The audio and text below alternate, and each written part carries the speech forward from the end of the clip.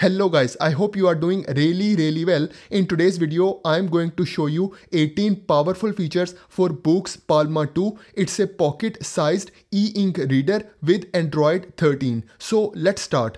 The first feature is about sharing text to notes. For example, you are reading a book and you find some interesting information and you want to save that information to your notes. So first of all, you have to make your selection. For example, I want to save this text. So I will start selecting this text. So I will select it till here. Now you can see I have this option of more. So I will select it and then I will select this share option. And here you can see I have this option of Microsoft OneNote. So I will select it and then I will select this save option. So the same text will save to my Microsoft OneNote. Now I will go back from here and then I will open Microsoft OneNote. And here you can see the same text is available with the book title. Now if you want, you can also edit this text. You can also use pen tool. So you can select this plus icon and then from here you can select this option of ink and then you can use your fingers to write anything on this page.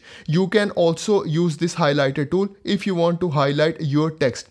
The next thing is you can also use this Amazon basic stylus. So if you want to write something, you can use this pen tool and then you can start writing with this Amazon basic stylus on your e-reader. You can download this Microsoft OneNote app through Play Store. The next feature is about sharing image to notes. For example, you are browsing through a website and you find some interesting image and you want to share that image to your notes. So you can just press and hold it like this and then you can select this share image option and then you can select Microsoft OneNote and then you can select save option. So now this image will save to your Microsoft OneNote. Now I will go back from here and then I will open Microsoft OneNote and then I will open this page and here you can see I have the same image available over here. Now I can use it in my notes.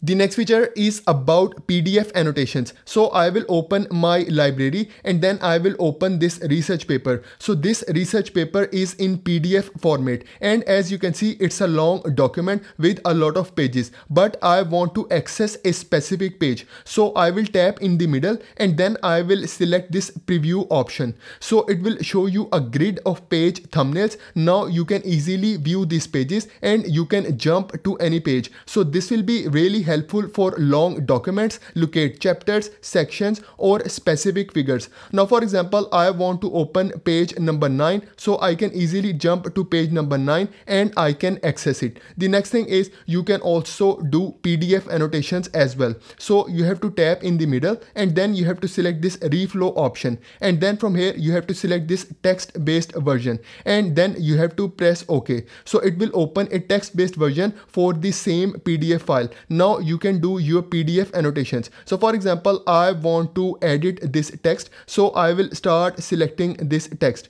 So I will select it till here.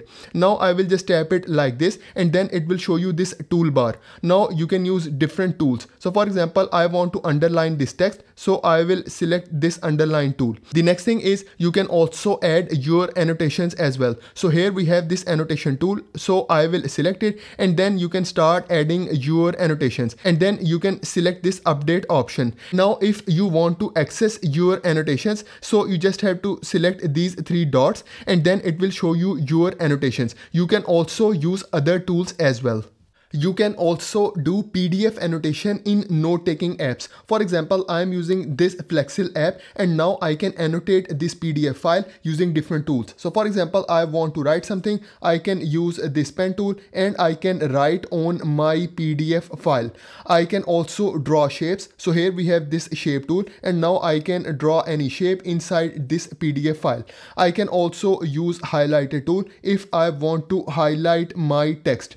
The next thing is you can also delete or add any page. So you just have to select this page navigation option and then from here you can see you can access all of your pages. Now for example, I want to add a new page. So I will select this arrow and then here I have this add page option. I can also delete page as well. The next feature is about smart button. So on left side we have this smart button. So if I press and hold it like this, it will open Grok, and now I can ask about anything. I can also use voice mode as well because this e-reader also has mic. The next thing is, instead of Grok you can also use other AI apps. For example, you can use Google Gemini, you can also use Claude. So how to customize this smart button? First of all, you have to go to settings, and then from here you can see we have this option of smart button. So you can select it and then you can fully customize this smart button. The next feature is about Boox drop screen mirroring. So if I bring down this quick panel, here you can see we have this option of Boox drop screen mirroring. So I will select it and then I will select start now. So it will generate this URL and this QR code. So now you can access your e-reader through your mobile phone, tablet or PC. Now for example, I will use my phone. I will turn on my phone camera and then I will scan this QR code. So I will scan this QR code and then I will select open in Chrome, and now I can access this e-reader through my phone. So here you can see, if I go back from here, you can see over here I can see all my apps. So this will be really helpful to present your ideas on bigger screen. The next feature is about Boox Drop. So if you want to send or receive any file through this e-reader, you can use Boox Drop option. So I will open Boox Drop and then it will generate this URL and this QR code. Now for example, I will use my phone camera and then I will scan this QR code. And here you can see I have this option of open in Chrome. So I will select it. Now I can access all of my files through my phone. So these all files are available inside my e-reader and now I can access them inside my phone. The next thing is, for example, you want to transfer a file from your phone to this e-reader, you can select this option of send to Boox. So I will select it and then here you have the option of photo library, you also have the option of files, and you also have the option for Google Drive. For example, I will select choose files and then from here I will select this PDF file and then I will select open. So here you can see the file is now transferred to my Boox e-reader. So I will select this option of receive and here you can see the same file is now available inside this e-reader. Now if you want to open it, you can directly open it from here. The next thing is you can also move these files to your phone. So for example, these all files are available inside my e-reader. So for example, I want this file inside my phone. I will select these three dots and here is the option of move and you can also save it. The next feature is about brightness and color temperature. So as you can see, I turn off my room lights and I also turn off the brightness for this e-reader. So this is how it looks like in complete darkness. Now for example, I want to increase the brightness. So I will just swipe up from right side and then you can see the brightness for this e-reader. So I will set the brightness to maximum. So I will set it to maximum. So this is how it looks like in full brightness but in complete dark room. And now I will also set the color temperature to maximum. So on left side, I will just swipe up like this and I will set the color temperature to maximum. So this is how it looks like with maximum color temperature and maximum brightness in dark room. Now for example, if I go to my home screen, so I will show you my home screen as well with maximum brightness and maximum color temperature. And now I will show you this e-reader in daylight with zero brightness and zero color temperature. So here you can see the result for this e-reader. I will also bring it under the sunlight so you can see the result for the screen.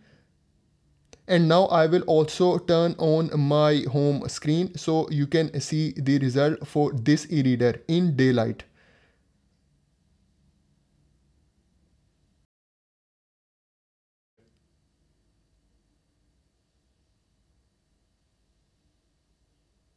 The next feature is about exporting text as an image. For example, you are reading a book and you find some interesting information and you want to save that information as an image. So first of all, you have to make your selection. So for example, I want to save this text. So I will start selecting this text. So I will select it till here. Then I will tap on this selection. It will open this toolbar. And then from here, I will select this share icon. And then here we have this option of generate picture. So I will select it. It will generate a picture with different styles. So you can select any style from here. So you can see we have a lot of options available. So for example, I like this style with this book title, writer name, date and time. So I will select this save option. It will be saved to my gallery and later I can access it and I can share it. The next feature is about AI for reading. For example, I will open my library and then I will open this book. Now I want more information about this text. So I can use AI. First of all, I will start selecting my text. So I will select it till here. And then I will tap on this selection. It will open this toolbar. And then from here, I will select this AI. So it will open this AI assistant and then it will automatically add this text inside this prompt section. And now you can ask your question and then you can send this prompt. So AI will start generating the answer based on that text. The next feature is about note taking. So you can use apps like Microsoft OneNote, Flexil, Evernote, Notewise, and you can download these apps through Play Store. The next thing is this e-reader does not support an active stylus, but you can use this basic capacitive stylus from Amazon. But there is a noticeable lag. So for example, I will open this Notewise app and then I will try to use this stylus. So you can see there is a noticeable lag while I am using this stylus.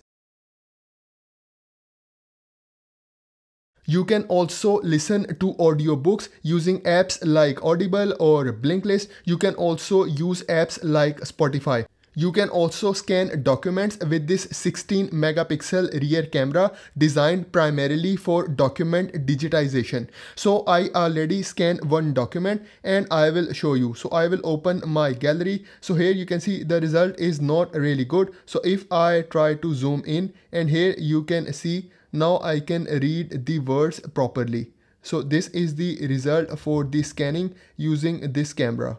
It also includes a micro SD card slot for expandable storage. So now you can easily add up to 2 TB micro SD to hold more documents, audiobooks and files. You can also play videos on YouTube. So I will open YouTube and then I will play this video. And now you can see the result.